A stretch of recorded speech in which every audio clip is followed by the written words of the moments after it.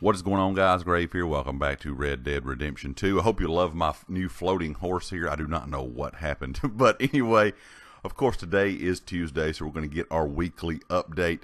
No mention of the date for the summer update yet. Of course, kind of like I said in my video last week, I expect it to be kind of towards the middle to the end of August before we get it. And kind of what they start talking about in this article, which I will link down in the description below if you'd like to read it for yourself. This kind of confirms it to me that it's going to be probably middle to end of the month before we see the summer update.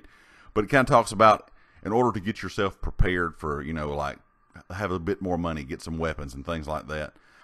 Take advantage of increased mission payouts and weapon discounts in Red Dead Online all the way through August the 19th. So this is going to run for about 2 weeks. So this kind of leads me to believe that it'll probably be the 19th or later before we see that summer update. Of course, that's just my opinion, but it kind of makes me think it's going to be around that time.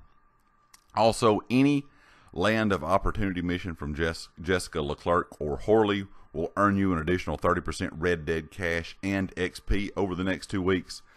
Also, there's some items back in stock within the catalog that have been out of stock for a while, so definitely check that out. A couple hats, jackets, pants, coats, things like that.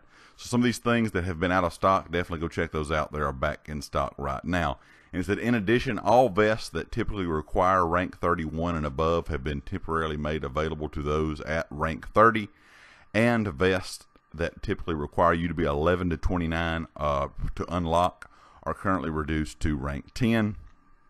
And whether you prefer to handle your business from a safe distance or up close and personal, stop by the gunsmith to get 25% off the double action revolver and Springfield rifle. Also, the local fence is offering 50% off the hatchet and the cleaver. And for the same period, all ability card upgrades can be acquired for 25% less than regular rate, which is pretty good if you have not upgraded those cars. They are pretty expensive to upgrade, so definitely take advantage of this 25% off kind of that upgrade expense. Also, they talk about the Twitch Prime limited time benefits once again.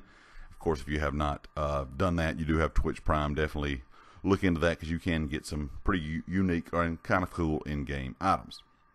Anyway, guys, hopefully they'll give us more news.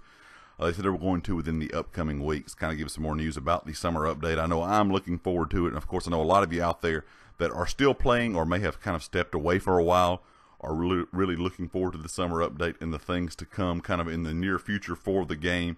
And hopefully we can get some good things in the game and make this game a very enjoyable experience in the online mode.